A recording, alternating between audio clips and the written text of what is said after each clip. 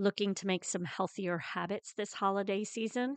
Make sure to check out our Moving Through Midlife community over on Facebook, as we are doing a Planksgiving event where we are doing daily plank workouts.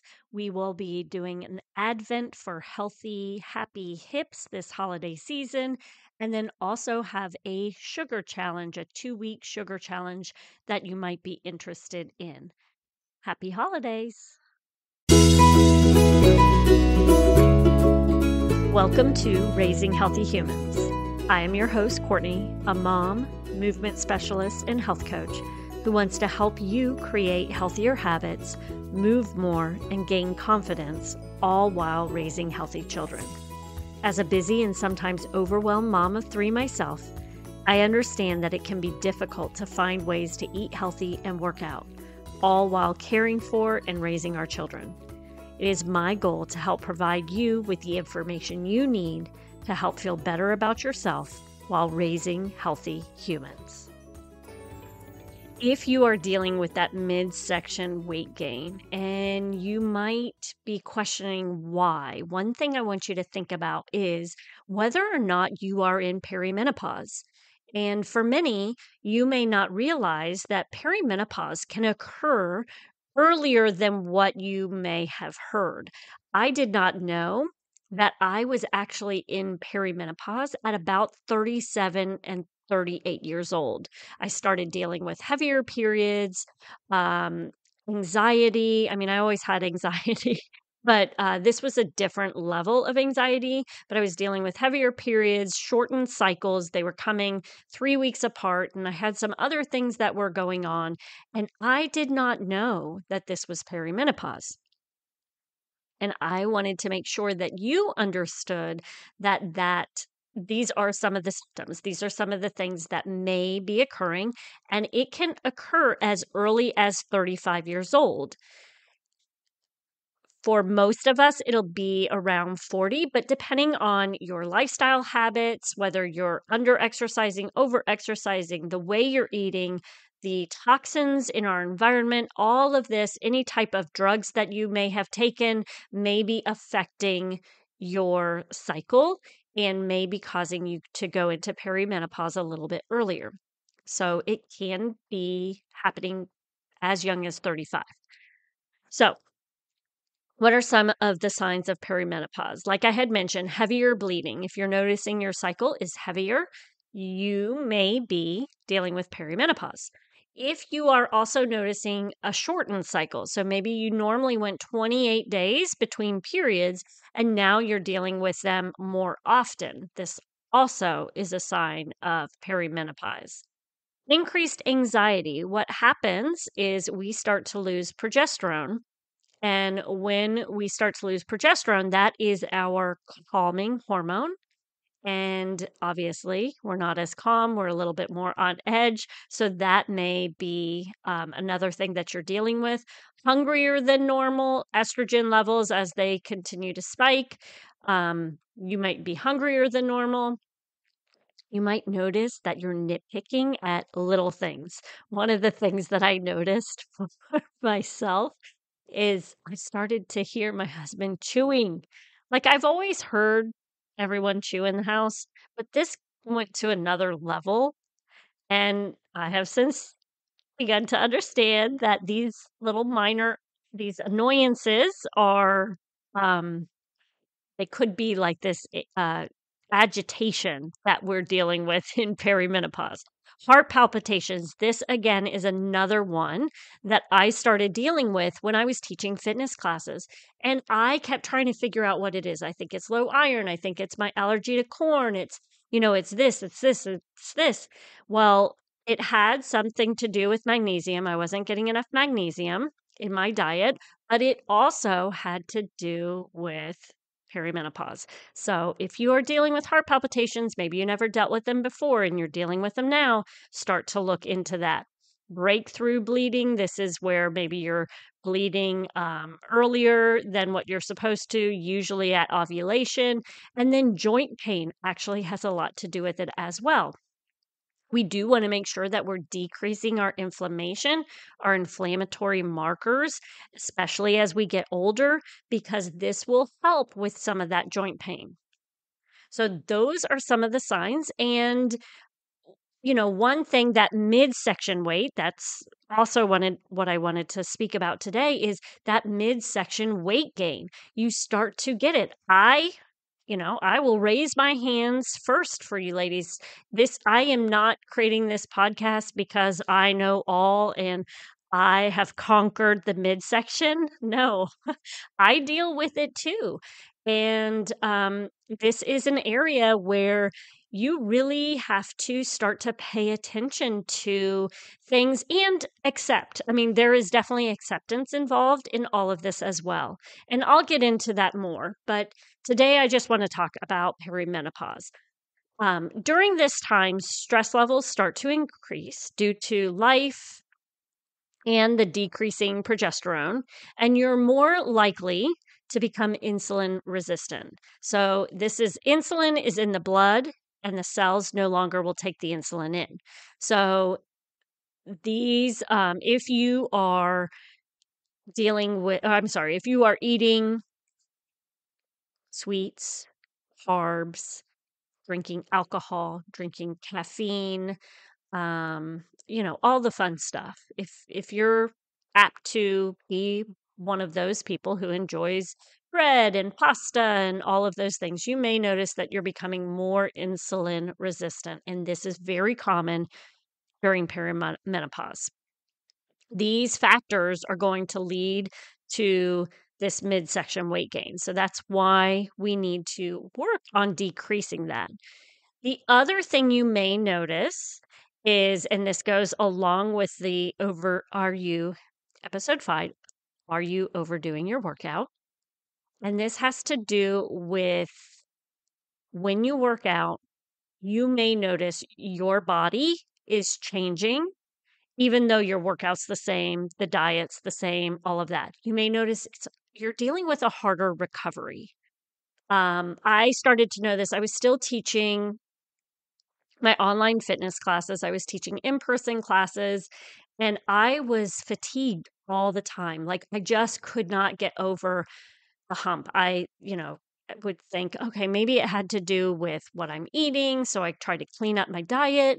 And I was dealing with some joint pain. You might be dealing with achy knees, achy shoulders, things like that. And then also just feeling more tired than normal when you're doing your workouts, especially your high intensity workouts. So, what happens is you're dealing with the stressors of life, right? And then add to that, exercise is a stressor, whether we like it or not. Yes, it's a good stressor, but when you're adding on all these other stressors, it is a stressor as well.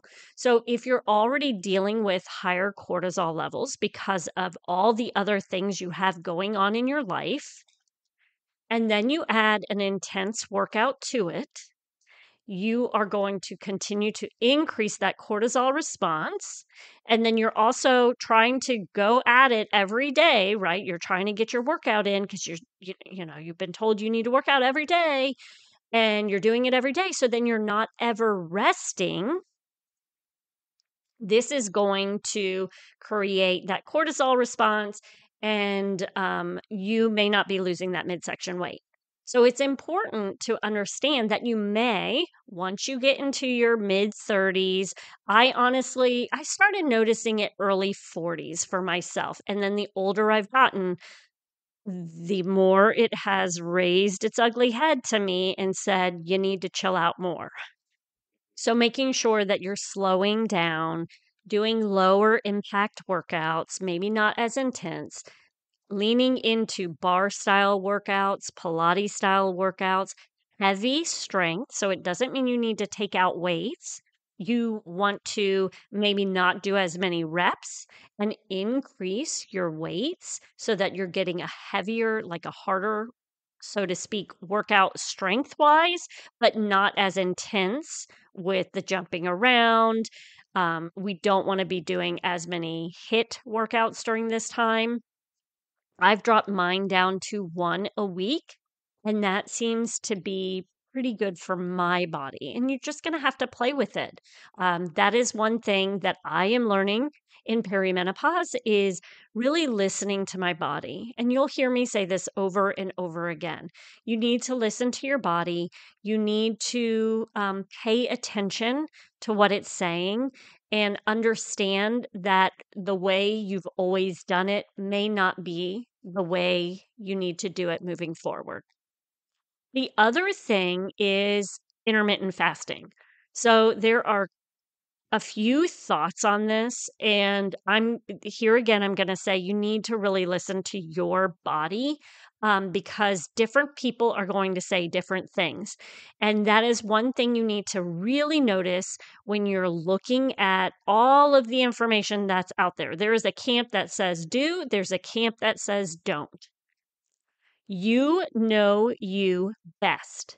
It's time to get in tuned with yourself and listen because your body is telling you everything. You know, you've heard your body keeps the score. Like your body is communicating with you constantly. And it's time to really get rid of all the extra noise in your life and really start to listen to what your body's trying to tell you. And for some of you, intermittent fasting may work. But then there's others who might be dealing with a lot of that cortisol stress, a lot of those stressors that I was talking about earlier, where adding one more stressor, because intermittent fasting is a stressor to the body, positive, it can be positive, but for some of us, it's not. And if your body is stressed, then you may not want to do it. So, again, I usually recommend at least a 12-hour fast. This is what your body should go through. A 12 to 14-hour fast is a normal fast. More than that, you're going to need to play with it, tweak it, work with a nutritionist, or really just listen to your body during that time. So during this time, how can we start to decrease the stress? Because what you're hearing from me is that, this stress is occurring. This perimenopausal state has to do with a lot of stress. This cortisol is rising, which is creating this midsection weight gain. What do we do? What do we do about it? There's tons of stress that we're dealing with, whether you're dealing with, um, your kids and all the activities. I can speak for myself, all the activities that I'm going to on a daily basis, this constant feeling of on edgeness that I'm feeling. Some of you might be dealing with aging parents, with the difficulty of that as well. And then, your job being at a certain point in your life where you're now looking ahead and you're realizing that, time is limited. I look back and I'm like, wow, those 48 years of wow, they've gone by quick.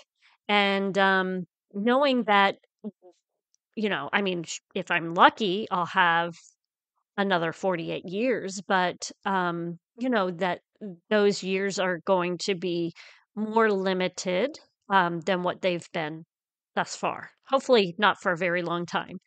But, what can you start to do to help with this? And you've heard it. You've heard it all. You create a morning routine. You find time to meditate. And I want to make sure this is clear.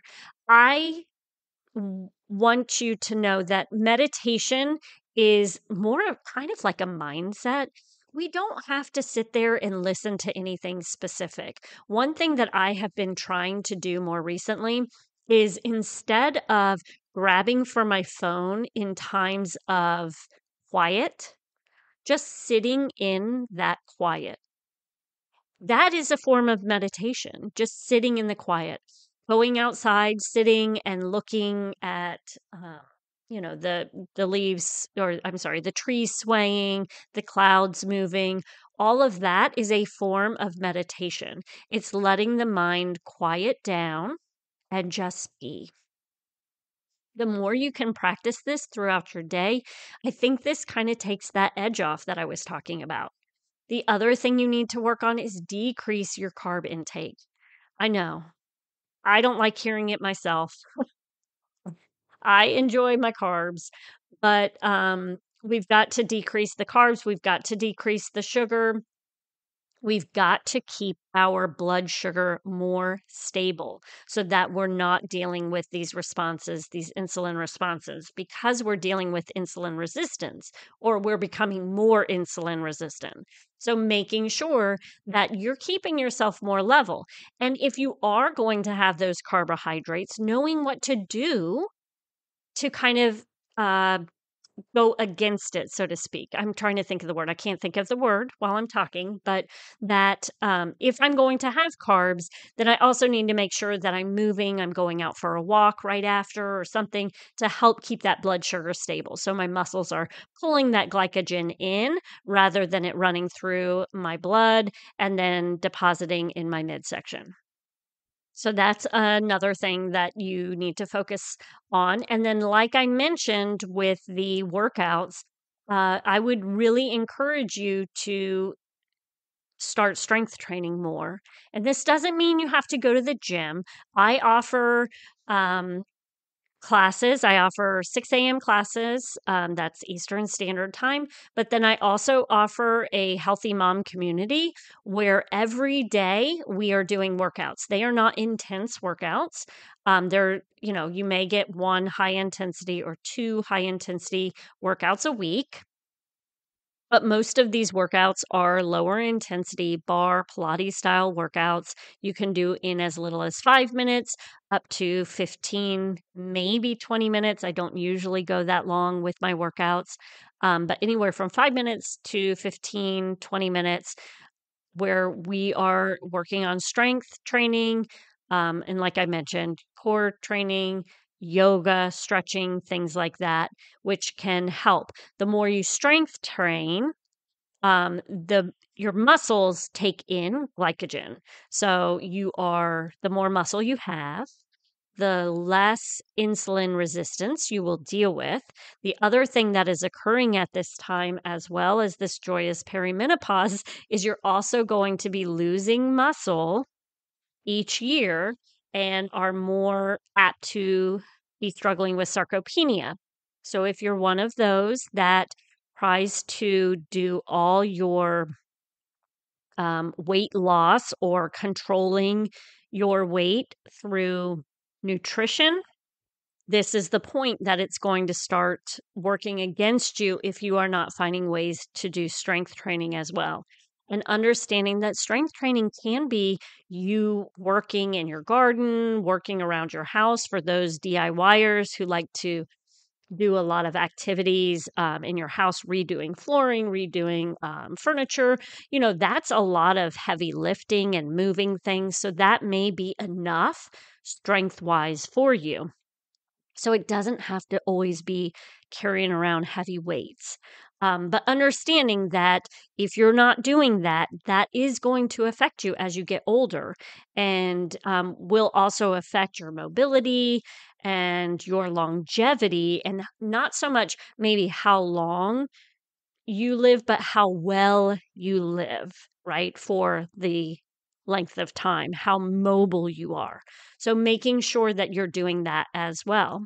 And then the other thing for that decreasing stress to help with the cortisol is hugging your kids and your husband. That's going to create that oxytocin response, which is going to help drive down cortisol levels. So, all of these things are what we tend to do naturally in life. Unfortunately, we are becoming very distracted as a society, and these things are getting put on the back burner for a lot of us. We get very consumed in our phones and aren't doing some of these things. So I would encourage you to take a step away from your phone and hug your kids, strength train, eat healthy, take a minute just to do some mindless reflection. Doesn't even have to be reflection, just kind of just be.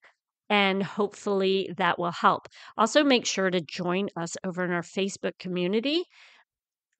It's Healthy Moms Raising Healthy Humans, but you can also find it by going to raisinghealthyhumans.com, and there'll be a link right there to join the community. You'll also be able to see the ways that you can join our program if you're interested in movement snacks and healthy habits.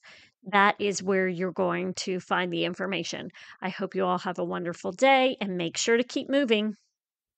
I hope you enjoyed this episode and found something to take away to help you practice healthier habits, move more, or raise healthy children. If you enjoyed this episode, please share it with a friend or leave us a review to help us reach more moms just like you. Head to raisinghealthyhumans.com to join the free community or learn how you can begin practicing more habit stacking and movement snacks in your own daily life.